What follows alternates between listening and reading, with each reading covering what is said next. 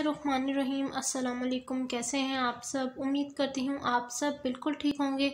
आज की video class 5 की साइंस की बुक पर है। ये अमेजिंग साइंस है और मेरे आज आपके साथ unit number 9 space and satellite की एक्सरसाइज का सॉल्यूशन शेयर करना है। तो चलिए जी, वीडियो को आपने एंड तक ज़रूर देखना है। वीडियो को अगर पसंद आए तो वीडियो को ज़रूर लाइक कीजिएगा, चैनल को भी सब्सक्राइब कीजिएगा। स्टार्ट करते हैं MCQ से।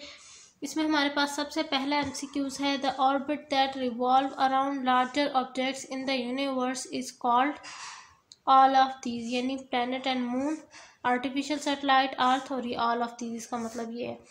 The natural satellite that revolve around the earth, moon.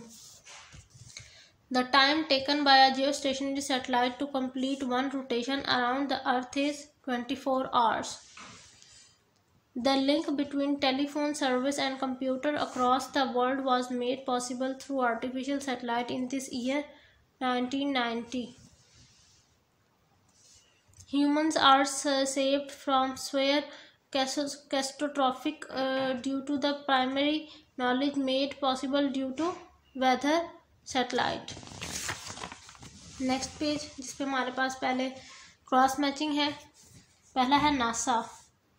NASA की स्टैंड फॉर आपने यहाँ देखिए मैच करना है, national aeronautics and space administration. The universe, all planets, stars and space between them. Planets, natural satellite that revolve around the sun. Artificial satellite used to transmit and receive signals, reports and pictures from outer space.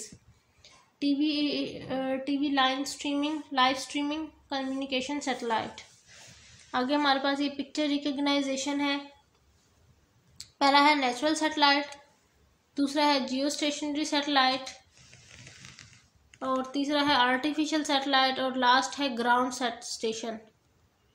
तीसरा क्या है और last क्या है हमारे पास? Ground station. अब है हमारे पास वर्ड्स आइडेंटिफिकेशन के, आप पूरी लाइन लिखी होती है, उसमें आपने बताना है इसके मुताबिक कौन सा ये चीज़ है जिसके बारे में जिक्र किया जा रहा है।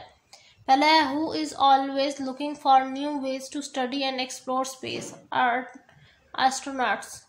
In 1957, Soviet One, an artificial satellite, was sent into space by whom? Soviet Union.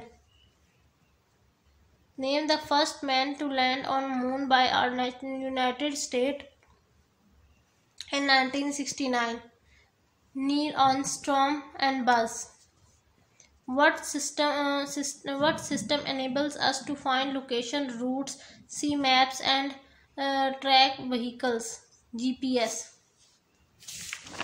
अब हम आते हैं क्वेश्चन आंसर्स पर। पहला क्वेश्चन इसका है जिसके दो पार्ट्स हैं। पहला पार्ट है डिफाइन डिफाइन स्पेस, ये वाला। इसका आंसर है space is the area beyond the earth atmosphere and between the planets and other serial bodies. अब बी पार्ट क्या है? Y is the study of space and beyond important for human beings? Answer, NASA conducts scientific research and gather information to help scientists predict weather and develop sophisticated communication technologies. Next question, question number 2. What does NASA stand for? Explore its role in space exploration 20th century onwards.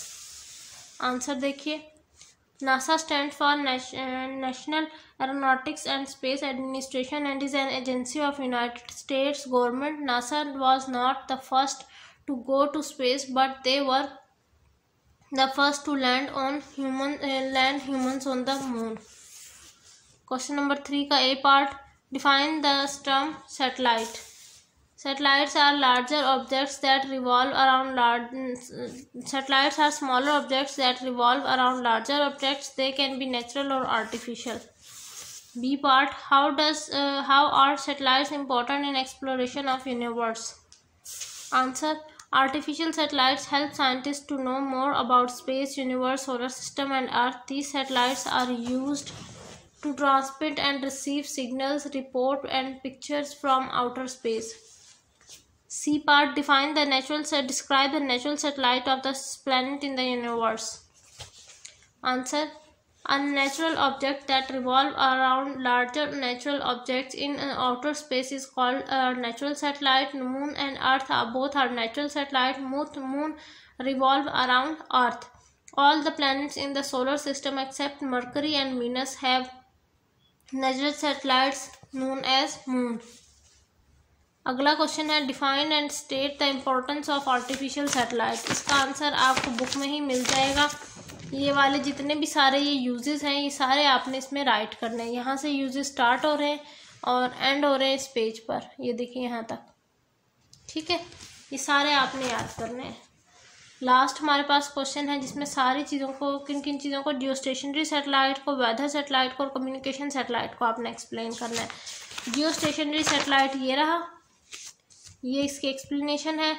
और weather satellite की आपको पहला ये जो paragraph है ये वाला, सम satellite से ये वाला इतना, ये पैराग्राफ वेदर सैटेलाइट का है। और कम्युनिकेशन सैटेलाइट का ये वाला पैराग्राफ है, ये मैनी कम्युनिकेशन सैटेलाइट से लेकर एट होम तक, ठीक है जी। और ये थी मेरी आज की वीडियो। इंशाल्लाह नेक्स्ट वीडियो में मैं आपके साथ शेयर करूँगी unit number 10 technologies in everyday life, इसकी एक्सरसाइज का सॉल्यूशन। तो मिलती हूँ नेक्स्ट वीडियो में, तब तक के लिए अपना बहुत सारा ख्याल रखिएगा, मुझे दुआओं में याद रखिएगा। अल्लाह हाफिज़।